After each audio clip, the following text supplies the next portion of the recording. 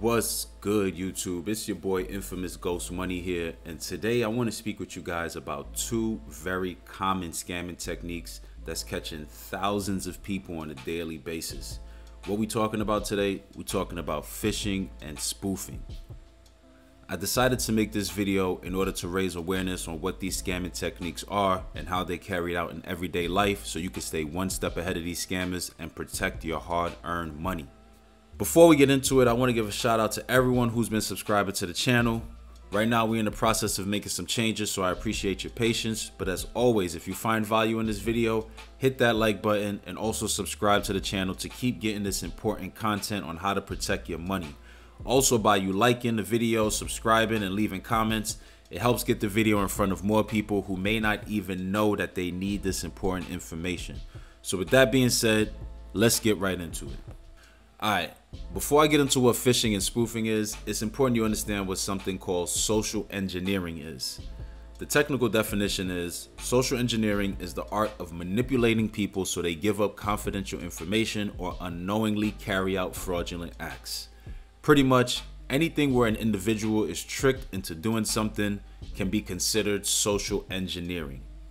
Phishing and spoofing is a very popular form of social engineering in which scammers send out fake forms of communication, mainly electronically, that resembles a trusted company that an individual may do business with. Phishing and spoofing are two methods that work hand in hand, but each serve specific purposes. Spoofing is a cyber attack in which scammers try to mimic a legit person or business. For example, if your email address is johnlennox@gmail.com, someone can attempt to spoof your email by creating an email such as John Lennox, which appears to be lennox@gmail.com, but really they're replacing the L with a capital I. This would be an example of email spoofing. Another form of spoofing that's very popular is telephone number spoofing. This is when scammers are able to disguise their telephone number to appear different in your call ID screen. I'm sure you've gotten a call from a random number at some time or another that looks oddly similar to yours.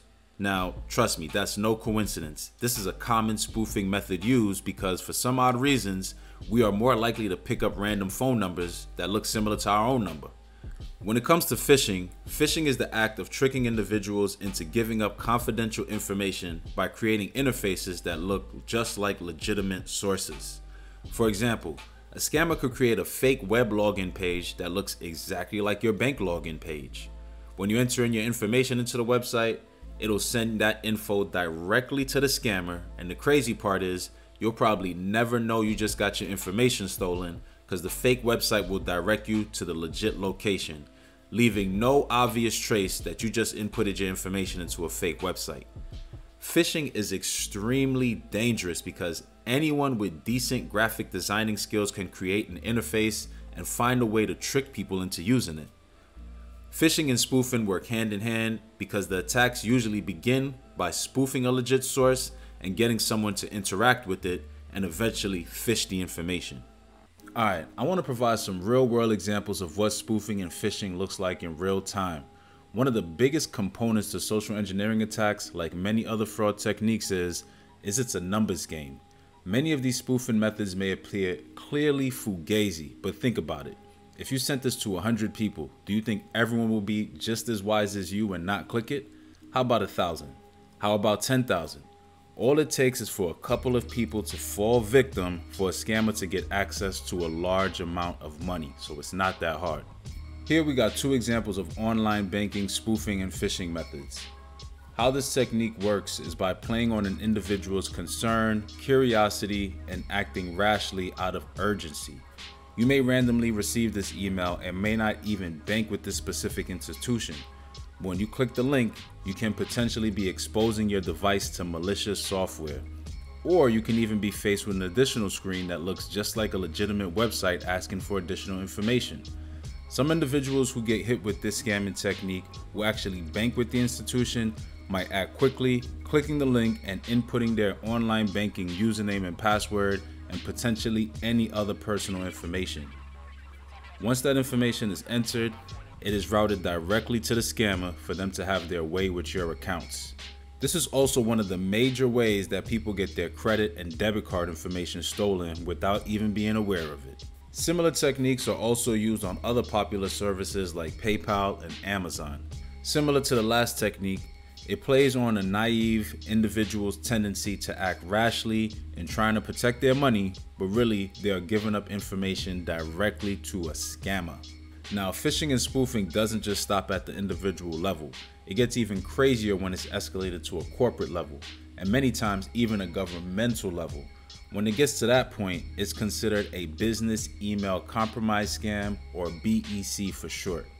Many of these scammers thoroughly research major organizations looking to get familiar with the key players and get their contact information, and from there they either attempt to take over the email or create a clever spoof that could fool an internal employee. As you can see here, we have an example from last year where Puerto Rico fell victim to a hacker who compromised an email of an employee who worked in the Puerto Rico employee retirement system and got them for nearly $3 million, just like that. Here we have even more example of how different US government agencies were hit up in the recent years. In September 2020, a county government was almost got for $1.6 million. December 2019, a government agency was tricked into sending $4 million in governmental funds, which is crazy, $4 million. July 2019, a small city government was swindled by a spoof of a known contracting company and got hit with a loss of nearly $3 million.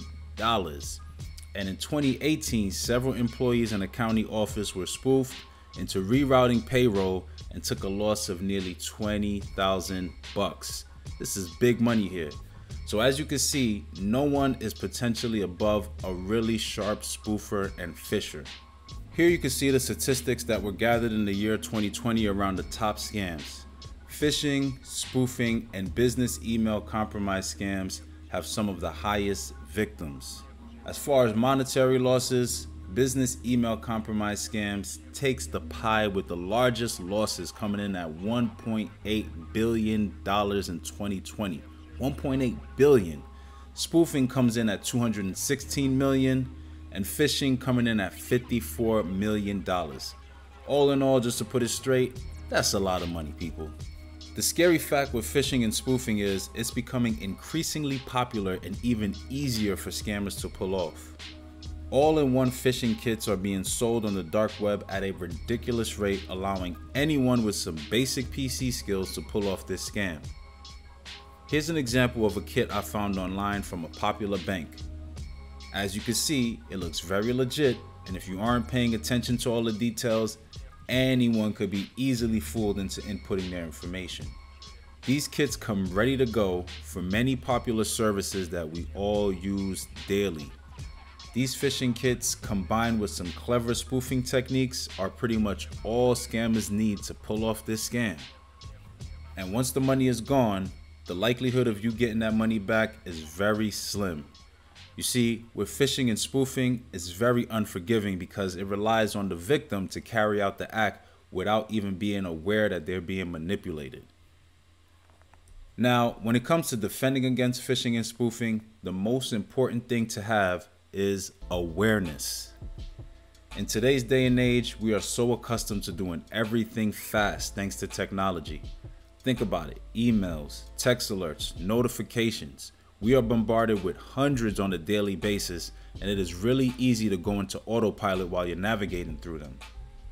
When it comes to replying to emails, answering phone calls, or whatever it may be, you always want to think first and then respond. Think first and then respond. If you randomly receive a text or email alerting you, notifying you about your account, never click the link in the email, never click the link in the text.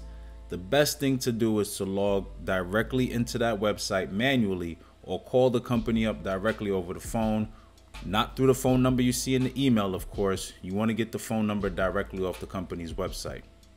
If you randomly get an email about a service or an account that you aren't even aware of, basic human nature, you might be tempted to click it to look even further into it. Like, I don't even got this service. What's this all about? Don't do it. It is best, once again, you contact that company directly or navigate to the company's website. Don't click any links on that email. Navigate to the website directly and attempt to see what's going on or see if there was an account made underneath your name or your email. Also, for people who work in positions where you handle a lot of money electronically, be very careful of how you are handling your emails so you do not fall victim to a business email compromise scam. Make sure you are aware of your company's policy around spoofing and phishing, and if they don't have one, I highly recommend you speak with upper management about the threat that spoofing and phishing could potentially have on the business. I might have just helped you get a promotion or a raise. Holla at me. Most companies also have internal emails. Always make sure you review the email address of who you are sending and receiving email from. Don't blindly just click links or send out information without understanding the reason. If it seems weird, don't be afraid to look into it further or get some support. And lastly, be sure to report all external soliciting emails or spam emails directly to your IT department if you have one. And if you don't, just move it to your spam box immediately. Don't even play around with it. So there you have it, folks. If you didn't know already, you know now. Spoofing and phishing is very common, but it's very dangerous and it should not be taken lightly. Yeah, many spoofs and phish attempts might come across as clear scams and they look obviously crazy and bogus, but that's what makes the really good spoof and phish attempts even deadlier, because they are that on point. Also, remain aware while navigating through this digital world, and I hope the information I shared in this video is useful in helping you protect your hard-earned money and also your identity. As always, if you found value in this video, please hit that like button. Also subscribe to the channel so you can get more of this content, and also leave a comment. Let me know what you think about it. Have you dealt with this in your life personally, or if you know anybody who's dealt with it, I would love to hear about your experience. And also, if you've been around for a while on this channel, once again, I apologize for being MIA for some time. I want to know what you guys think about this new video format. I would love to get your feedback. But with that being said, I appreciate you guys. Peace.